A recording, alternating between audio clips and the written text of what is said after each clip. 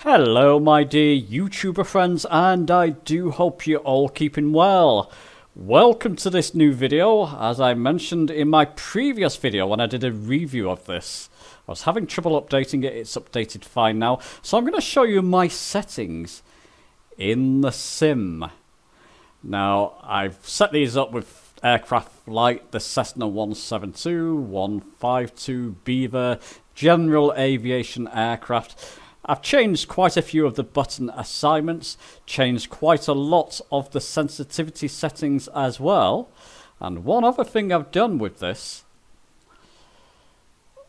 lever here, just zoom in on that for you, now controls my mixture. Now unfortunately my aircraft has crashed, so I'll just control E to start it back up. So yeah, quite a few different settings on this wonderful V1 Flightstick. Doesn't it look amazing? Okay, listen, let's not dilly-dally. Let's get on with this video.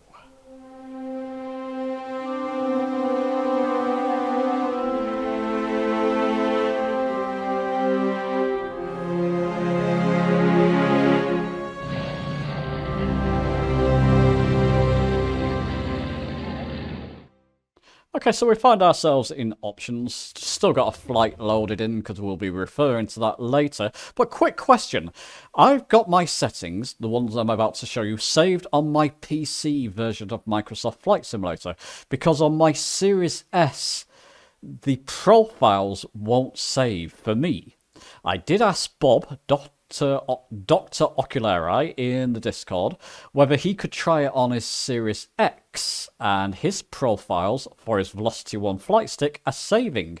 So my question is, firstly, which Xbox, if you have an Xbox, Series S or X, which one do you own? And do your profiles for your Velocity 1 flight save, particularly on the Series S, like I've got? Because if it's not saving for me, then something's amiss. But if it's saving for you, yeah, something is amiss there. So do let me know. Okay, so we'll go straight to control options here. And I'll show you some settings that I've set up. So make sure your Velocity 1 Flightstick is selected. As you can see, I've got a profile named Test here. And everything, it'll come to sensitivities, I'm just making sure. I'll come to them later, but everything seems to be saving fine. First thing I'll show you is the cockpit camera. Now, I've not changed much here. I'm going to show you the two buttons on screen there for the two PLV, basically, Hat 1 and Hat 2, or H1 and H2. Not changed much. The cockpit, your axis, so to look around the cockpit, cockpit view, pitch axis and yaw, basically, they're set up by default, so I didn't change them. And the previous and next pilot position, I'll show you them in a moment, of course, but I've not changed them either, I've just left them the same. The only thing I did change are the quick views. You'll notice here I don't have quick view left and right on my Hat 1. I've changed that to something else, which I'll show you. Well, I can actually show you some of them now. If you go to Instrument Views, now Instrument Views should be under your camera main heading, and you should have a separate menu rather, and you should have a separate sub-menu called Instrument Views. I've set it up like always, previous instrument view and next instrument view. And of course what that does, if you're down in your instruments, we're at default at the moment, so nothing, well that does do something, my Hat 1 left and right, I'll show you later what it does. But if I go down to my instruments, go Hat 1 left and right, I can cycle between my instruments, which I like. So pretty much my G1000's mainly in the Cessna 172. Let's get it back to the top there, go back to options. So that's what I've changed there.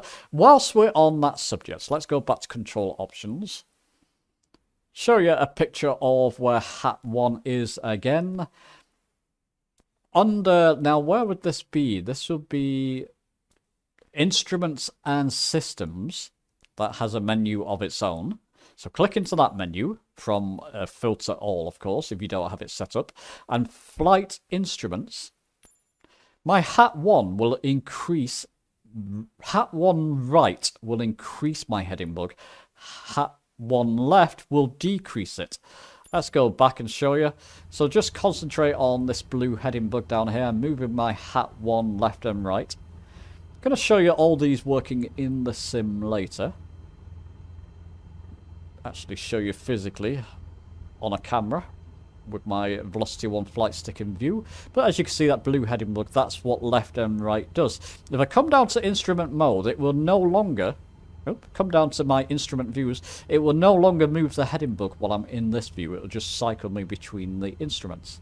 So just be aware of that if you set it up. It will only do it when you're in the default cockpit view. Move your heading bug. Okay, let's continue with more settings. Okay, so onwards and upwards. Let's just go to control options. Ensure your Velocity 1 flight stick, that should go without saying, is selected there in white. I'm just going to show you a picture down here of the bank of buttons. So basically, it's the left-hand bank of buttons, A, B, X, and Y. I've changed these quite a bit. Now for A, I've got it as toggle parking brakes. That was on B originally by default. I've deleted that and put it as my A, button 1, or A basically, toggle parking brakes. For B and Y, I've got them under flight control services, secondary control services, increase and decrease flaps. Increase will be X, button 3. Decrease will be B, button 2. And what that does is increase and decrease your flaps in increments. So not all the way down. I believe by default, there were buttons. There you go. That's flap stage 1. Flap stage 2 and full flaps.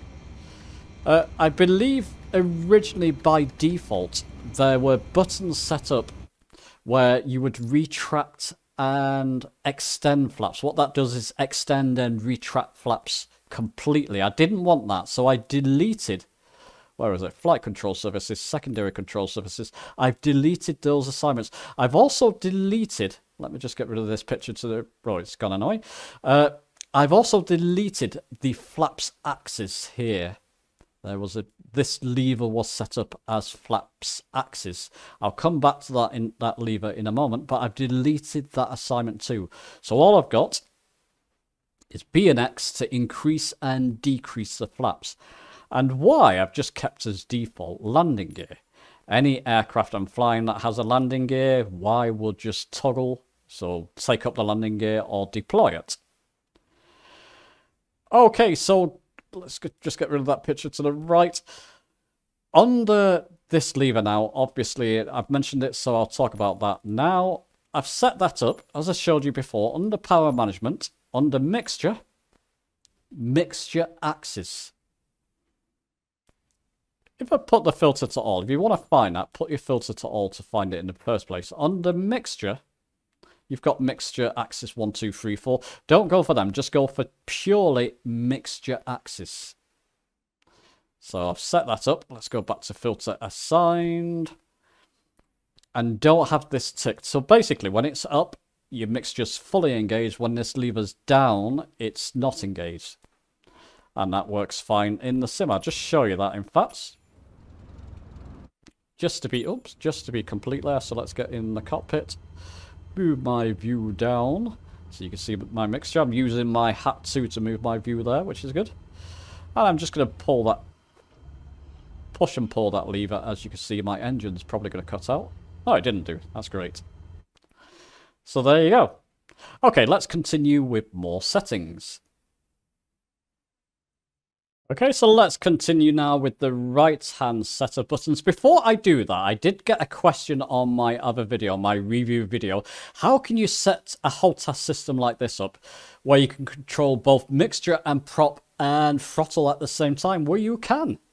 I've showed you how I set mixture up on my right-hand lever. You could set your propeller up on this left-hand lever. Let's just go to filter and all for a moment, And if we go to power management and under propeller, open that. You'll have propeller axis here. You can set that lever up on that axis. And just bear with me just so it doesn't mess me around this system as it's been known to a little bit. Just extend and collapse all. Okay, and under power management, under throttle here, there's an option. I'm not quite sure which one it is, but I believe it's increase and, yeah, I believe it's throttle 1, increase and decrease. So you can set buttons up for that, increase throttle and decrease. And you've got increase small and decrease small as well. So you can set a couple of buttons up for increase and decrease throttle, have these two levers set up for prop and mix. Not going to do that as I'm in the Cessna 172, but I may do that in something like the Beaver. Oh, what did I do that for? Let's go back to control options. Just going to show you a picture. Let this load in first. There we go. Show you a picture to the right there on the banker buttons, off the banker buttons to the right. So B5 to B8. I've only set a couple of these buttons up or altered a couple. Under autopilot, I've got B5 as set up as autopilot nav1 hold on. So autopilot nav1 hold on, and that's essentially like pressing the nav button in your cockpit. And I'll show you this later anyway in practice. And for B6, I've got autopilot heading hold on. So with a combination of pressing the autopilot master on, which is in B16, let me just remove that picture. And just to the left of the trim wheel, you've got B16. By default, it's set up as toggle autopilot master, turning your autopilot on and off. I've left that alone, and I've cleared B17. Let's get back to what I was saying. Using a combination of toggle autopilot master on, turn it on, heading hold on, and then using my hat 1 left and right, which I showed you before, to move my heading bug around. I'll show you this in practice in a moment. I can set up my autopilot to either follow heading mode, and using my hat 1 I can move my heading bug and manipulate the autopilot that way, or to follow a course you have set up by pressing B5. So pretty straightforward. The only other button I believe is B8 by... Oh. Isn't it fun when it does that? Press B8 again. That's toggle lights. So turn your lights on and off by default. I've just left that alone. And B7 I believe I cleared, and I don't have that set up at all. So I do have a button free if I want to set something more up. Okay, let's now continue with my sensitivity settings. So now I want to show you my sensitivity settings. Now, many of you may know if you follow my channel, I did my first real-life flight lesson a few weeks ago now, wasn't it? And I wanted to replicate that. The V1 Flightstick feels like the stick that was in the aircraft that I flew. Just bear with me, I'm just getting a piece of card just to refresh my own mind. Yeah, it was the Icarus microlight aircraft. So it wasn't a Cessna aircraft, but I've always wanted, since flying that aircraft and feeling the stick in that aircraft, I wanted to replicate that. Now, the V1 Flightstick is stiff to begin with. So only follow this if you want to replicate I've got to say, a stiff stick. Do pardon me. But if you want to replicate that feeling of controlling a stiff stick aircraft. So my axis, left and right, banking left and right on PC. This will be different for Xbox, but it's axis X. Just move your stick left and right and see what's moving. I've put them to minus sensitivity, minus 29 in both the minus and plus sensitivities axis. Left dead zone alone, neutral of course alone, extremity dead zone alone, and reactivity. Not had to play with them. I'm going to show you later. It does replicate that feeling of flight quite well. Pitching up and down, that's axis Y. If you're on Xbox, this will be different. Just move your stick up and down, just see what's moving. I put them, as you can see, again, sensitivity, minus 29 in both the plus and minus sensitivities. Left everything else this at default there. Rudder. Didn't need to change this much. Just twist your stick. See what's moving. Sensitivity is minus and plus at -9. Everything else, like the trim wheel, I believe, is that the trim wheel? No, it would be... But everything else, there is a trim axis here as well. It's that one. I've just left it alone. They all behave perfectly. But those are the sensitivity settings I've set up. And all I've needed to set up for GA aircraft. So you're banking left and right. And you pitch both at -29% sensitivities. All four of them here. And rudders. On Xbox, it was slightly different, I've got to say. I'm hoping I could save my Series S profile soon, but it may be an Asobo issue. I do need your feedback on that, folks. On PC, it's fine at -9. So those are my sensitivities. Okay, with that all shown now, let's go for a test flight. I'll set my camera up so you can see me using my Velocity 1 flight and show you these settings in practice. And okay, set up at runway 27 London City Airport, live multiplayer on. Let me just start recording on my camera. So hopefully you can see me controlling my Velocity 1 flight stick. Get internal. One thing I want to show you before I begin the flight. This touchpad on PC, you see that cursor? It works as intended. It's fantastic on PC. Another question for you fine folk watching this video. How does it work on your system if you have an Xbox S, Series S, or Series X, or PC even? How do you find this touchpad? In my original review video on the Series S, it was pretty cumbersome. It was almost unusable. On PC, I believe this is working as intended. I can use my thumb to control that. I think this would be pretty handy in something like VR. But to be honest, if you're using this on PC, you typically have a mouse next to you. So it's probably easier to use a mouse. Although it does work fine, I've got to say. And as intended, I believe, on PC. But do let me know how it's working on your system. Anyway, enough playing with that. Just show you. I've showed you this at the beginning of this video, but that mixture axis does work, as you can see. So I'm using this right hand lever. If I'm at higher altitudes, need to mess around with mixture, I can do that with that lever. So that's quite handy.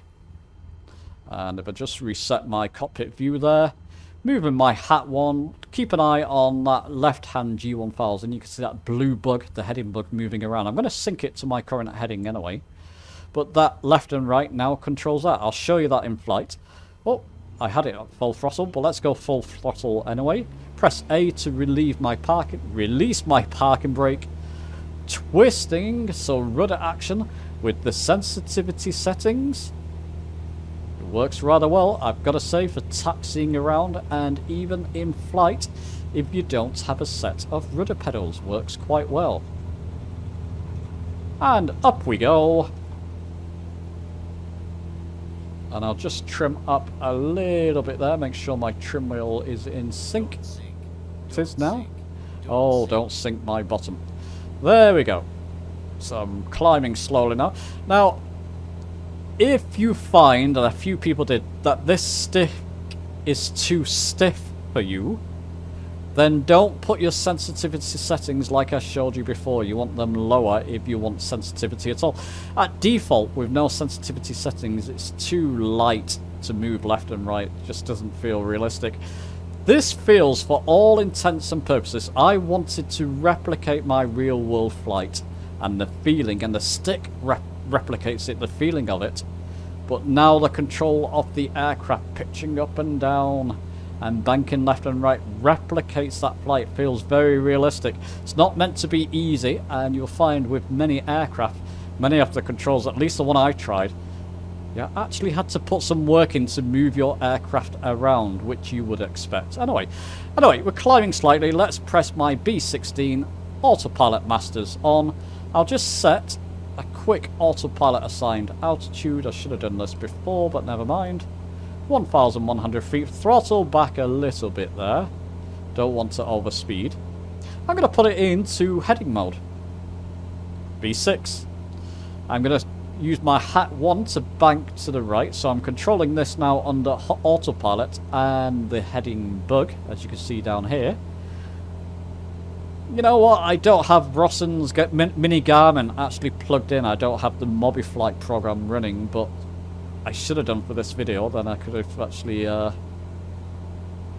panned in and out of the map that way. But never mind, we can do it that way. We'll do it manually. So there you go. Heading mode works fine. And let's get back to my course now. I'm going to press B5, I believe it is. Put it into GPS. We're too far away from the magenta line, so I'm going to have to bank to the left. I'm still in heading mode effectively until GPS locks in. As you can see, GPS is white. You all pretty much know these basics, I expect, so I'm just using my hat 1. And it's very useful to have your controls. I'm just using this hat to look around, and that works absolutely fine. So there you go. Do I need to bank a little bit more left there? It looks like it. I've just got a course set up for Heathrow. As you can see, though, those buttons work fine. Whilst I'm under autopilot, showed you... Oh, why is my Cessna making those? There's many sound bugs with this latest sim update. Just going to deploy some flaps. You can see that's working fine. So that's all working fine. Can't show you landing gear as it's a fixed landing gear. Oh! Blooming noises. Never mind. Well, listen, chaps, those are my settings for my V1 Flightstick. Let's take autopilot off and control this manually. It feels realistic to me with those settings. It's a joy to fly. What a joy to use this flight stick is. Let me know your own thoughts and share your own settings down below in the comments. Give the video a like if you've enjoyed it. Subscribe for more. Many more videos on the V1 Flightstick on their way, as well as other videos. And I'll see you soon.